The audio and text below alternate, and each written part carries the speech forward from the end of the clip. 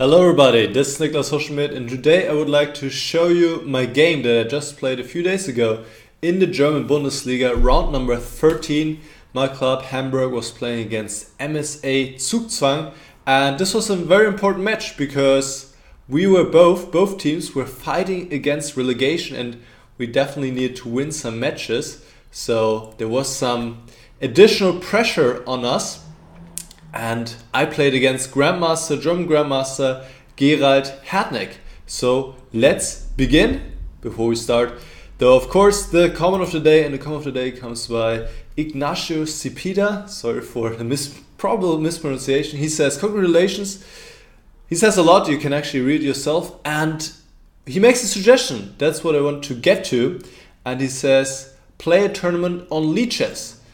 Usually I play most of the time on Chess24. I've also played a little bit on chess.com. I've not really streamed on Lichess, so this is my question to you. Here's a suggestion. What do you guys think? Where should I play? Should I play on Lichess, Chess24, chess.com, maybe somewhere else? You can let me know in the comments and we can discuss it. Alright, now let's get to the game. I was playing with the black pieces, and my apologies, in the program I'm using I cannot flip the board, so you see I'm on the top here playing with the black pieces, and well, we have to do it like this. So my opponent started with d4, that's his main weapon, and we have the Queen's Gambit accepted here, e3, bishop g4. This is kind of one of my pet lines. I played this a lot already and also with some good results.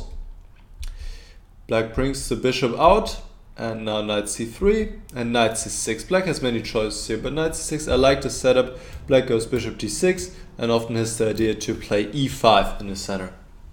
Bishop b5 is the principal try against the setup, threatening to maybe take on c6 and destroy my pawn structure. Bishop b4. And now my opponent played a3, and this is not the critical try. The critical move has to be queen a4, I believe.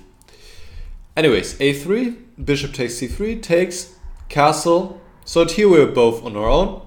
Now my opponent went bishop e2, a logical move, because this pin, sooner or later white has to do something about it. He doesn't really want to go g4 because it would weaken his king too much.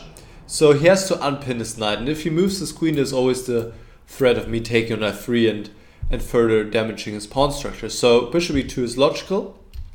Knight a5 was also a logical move to me because I want to go c5 here and attack the pawn center this way. And also I'm a little bit ahead in development, so I want to start doing something. c5, a4, and here I thought for a very long time and I took on d4, which is possible, but I can just play queen c7 here, honestly. And if bishop a3, simply protect the pawn of b6, and I think this is a comfortable position for black. It's roughly equal, but I think more comfortable to play with the black pieces. Because after c takes d4, it becomes quite forcing and the position simplifies a little bit.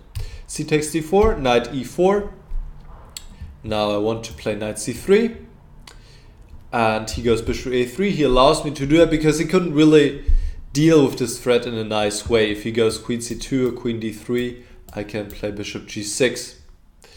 Alright, so bishop a3, knight c3. Queen e1, I take the bishop on e2 and I have to move my rook, so rook e8.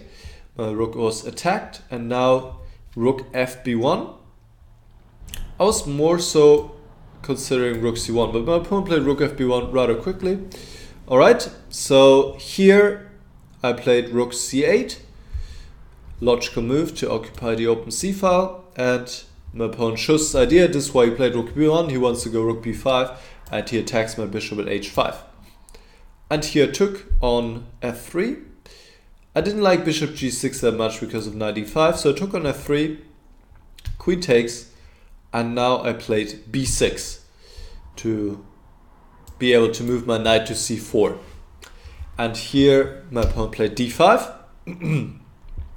And first I thought it wasn't possible because I thought I can play a6, but a6 is not a good move. White doesn't have to move the rook, but he can take on e6. And there's the threat of e takes f7, and now I have to take back, and this was not my intention. I actually weakened the pawn on b6, so this doesn't work.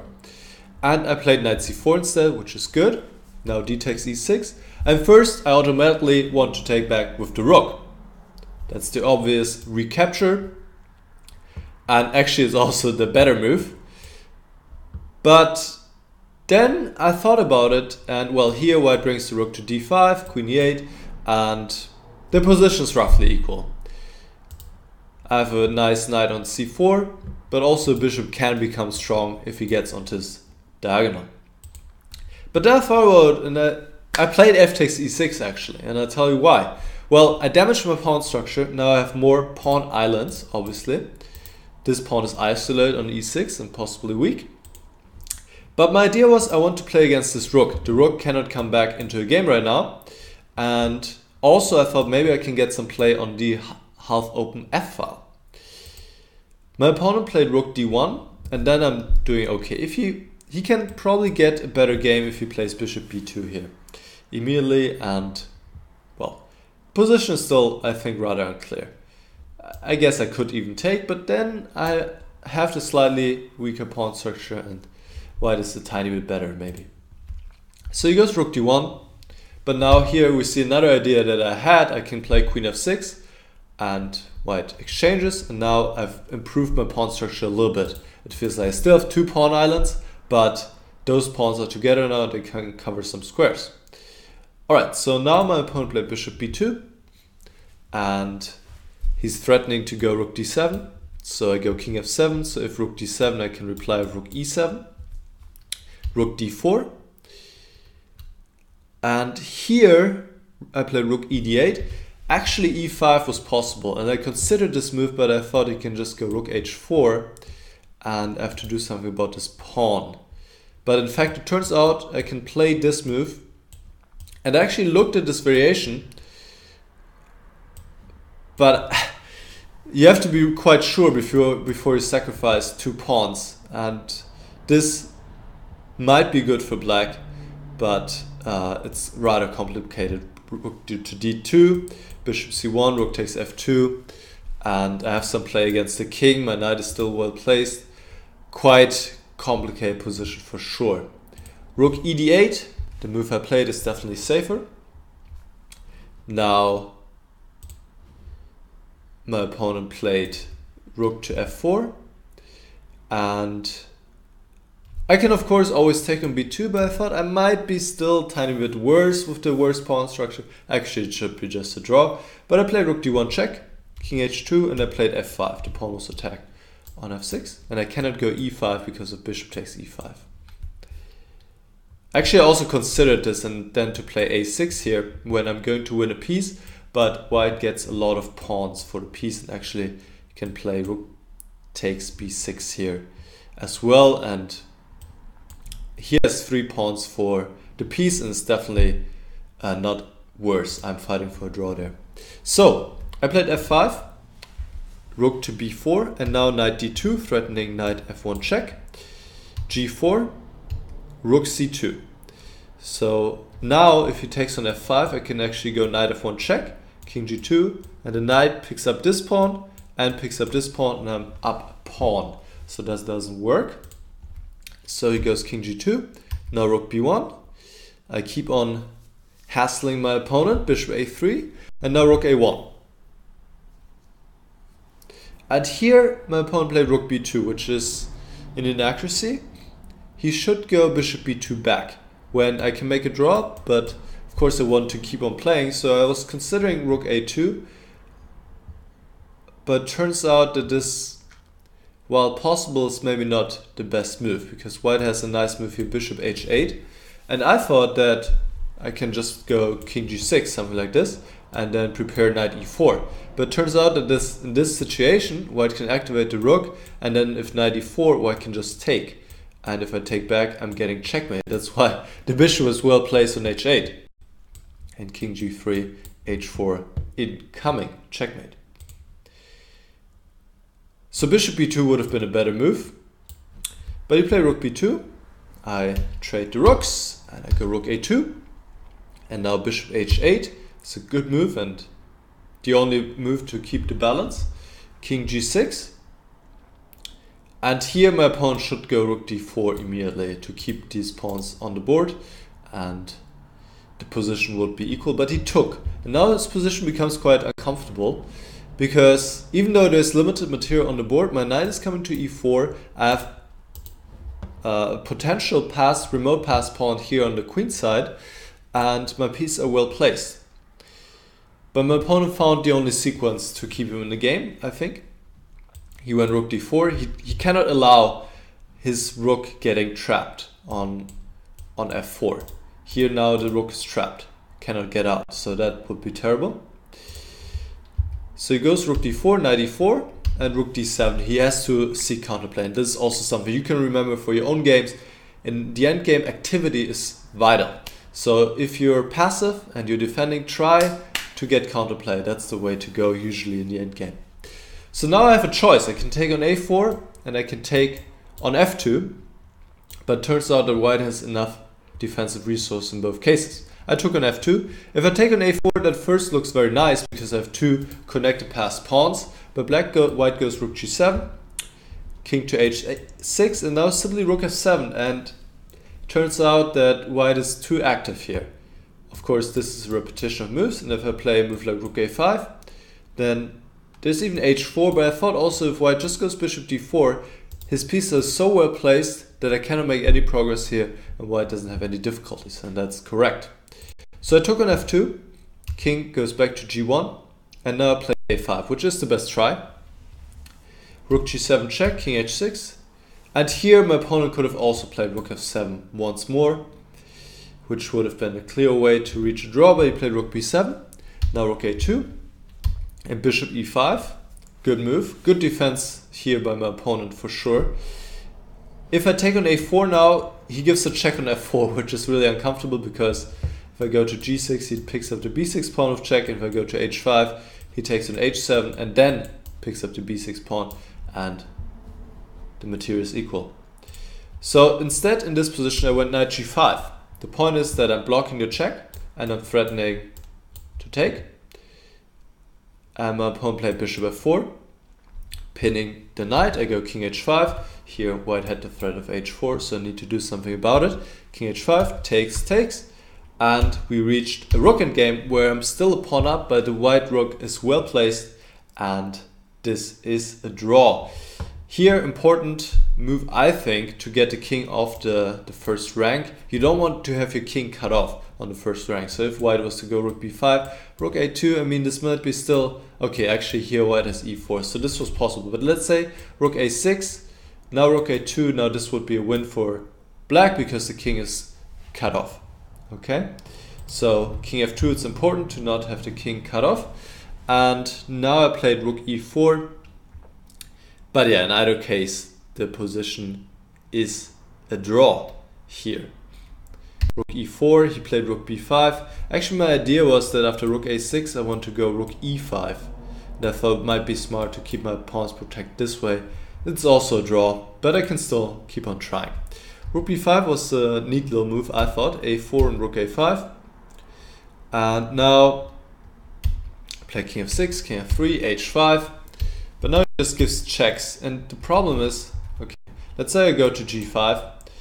The problem is I cannot make any progress really. So rook a5, and yes, I can play h4, but it doesn't matter.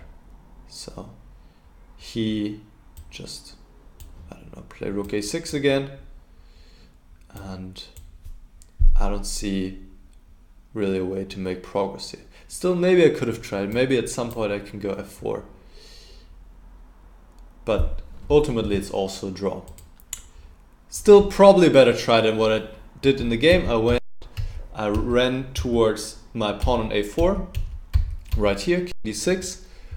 And the point is now that after rook takes f5, I have this move, rook e5. And the pawn game would be winning, so white cannot trade. He has only one move here, because I'm also threatening to bring the rook behind my pawn. That's always something you want to do in the rook end games. Rooks behind the pawns, whether it's your own or the pawn of your opponent. So he goes rook f6 check. Now the problem is if I go rook e6, he can go rook f4 and I cannot defend my pawns. That would be pretty bad. So I go king c5, now king f4, rook d5, and he goes e4, and once again I have the same idea, rook d6 to exchange rooks, and he cannot take once more. He can also not play e5 because this pawn pawn game is winning. Because I will, okay, now it's clear, but let's do this. The point is that I will enter with check. Okay? So that doesn't work.